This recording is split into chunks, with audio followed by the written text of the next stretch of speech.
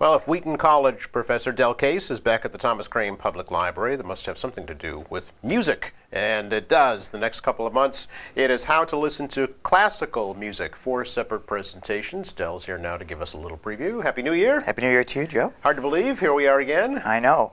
But, you know, it's cold outside, but we're going to heat it up at the library with some classical music. All right. Wow. Well, I know some of those classical music composers and performers were kind of avant-garde for their day and time, for sure. So. Well, that's the thing about classical music is you sort of think of it as this big category, and you know, if you're a kid, you might think boring or whatever. But the fact is that, as with any kind of music, there's good stuff and there's bad stuff, and there's a lot of middle-of-the-road stuff that is kind of not very interesting. Right. But you know, the thing about classical music is there's been several hundred years for the good stuff to rise to the top. So all it really takes is, I think, a little key to unlock the pleasures of classical music. So I'm hoping that for this series about how to listen to classical music and the history of classical music, we get a group of people who maybe don't know much about classical music, maybe want to try it, because it's amazing how if you learn just a few things, you can really recognize how exciting it is, to be honest with you. Well, these are every other Tuesday from February 6th through March the 20th. These are in the evenings, right, 7 to 8:30 p.m. So do they go in progression, Del, or is each one kind of individual? Yes, so we're going to start with how to listen to classical music. That's going to be the first presentation.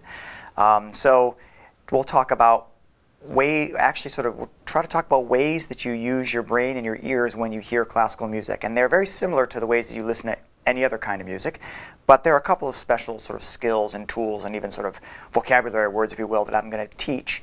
And immediately, I mean, my guarantee is that you'll never hear classical music the same after leaving the class. Wow. Because basically there are just a couple of things which, if you know what to listen for, can really change what you think and help you understand it better. Okay. So that's the first one. And then we'll do chronologically, we'll start with medieval and Renaissance music.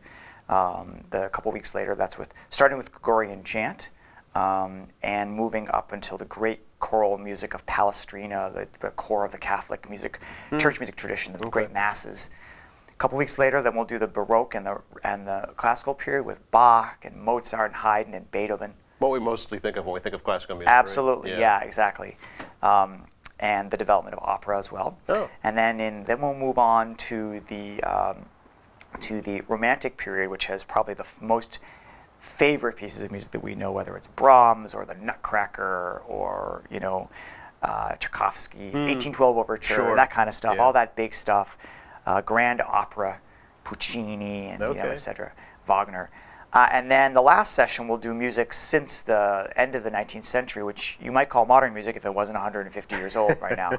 And that's of the most interest to me because as a composer myself, this is the music that sounds a little bit closer to the kind of music that I write. And there's such a wide variety of stuff, including, you know, over the last 100 years, music by women and composers who are not white men, which frankly really broadens and changes the way classical music sounds. Interesting. And that's really important to introduce people to that kind of music. Okay. Are there certain components that have to be met in order for it to be called classical music?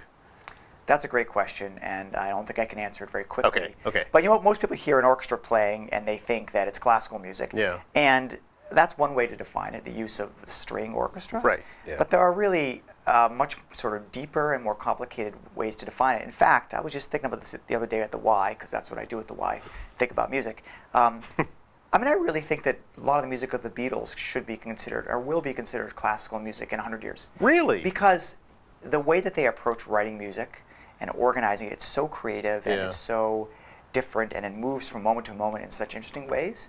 This is what Beethoven was doing. Now, it didn't sound the same. And they call them movements, right? So, yeah, absolutely. So if you think that's a radical thing to say, well, you have to come to my first session. All right. Because I think that we're going to learn how to hear music in ways that are new, and hopefully will equip people to really appreciate classical music more. Well, you say two interesting things. There's hearing and then there's listening. So I think those are two different distinctions, really. Hearing is passive, generally. Right. Like when you go to the movies, you might hear the music in the background. Right. You might even pay attention a little bit, but you never listen to it. Right. Yeah. You don't. Each individual component of it, right? You're going to break it down. But as with everything, the more you put in, the more you get out. Yeah. So if you sit down without your phone and you listen to Beethoven, you're going to get more out of it, even if you don't come to my class. All right. You know, but very rarely do any of us do that anymore. It's true. It's true. You know, especially something that's not visual. Yeah. Closing your eyes and listening to music is Yeah. a thing that, well, you shouldn't do in the car. Correct. To be honest. But Unless if you're you're a not in the car, passenger. yeah, Yeah. exactly. You know, in the back, yeah, exactly. But you know, so even just the idea of experiencing something in the world that causes you to focus. Yeah.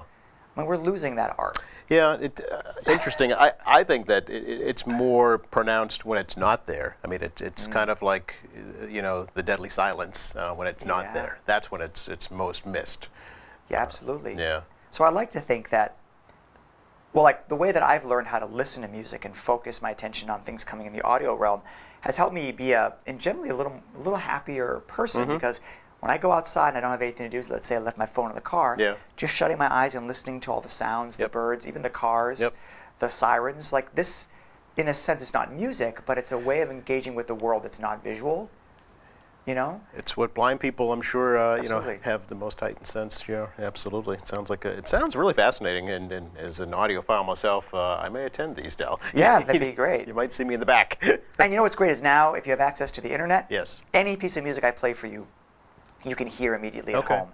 In the old days, you'd have to go to the library or to your friend's house to borrow an LP or something, or hope it plays on the radio. But now, if you hear a little tiny snippet of a piece that you never heard before, you can listen to it every day if you want. That's true, yeah, and you can find it in no time at all. Interestingly, a lot of cartoons use classical music, you know, in places that are just kind of in modern pop culture that people don't realize. Absolutely. In fact, that's one way that a lot of young people, a couple of generations ago, first got exposed to classical music. Right. Today, we don't really have that. There's the use of the orchestra in movies, but you know what? It's not the classics. Right. And so it's a missed opportunity, I think, to get kids into music. All right. Sounds fascinating. Thanks again for coming to the library, and thanks for coming here to QATV and telling us about it. Always happy to do it. Thank you. You are welcome. And again, that's How to Listen to Classical Music with Wheaton College Professor Del Case, February 6th, 20th, March 6th, and March 20th from 7 to 8:30 p.m. To learn more about this or any of the programs at the library, you know where to go. Their website, thomascranelibrary.org.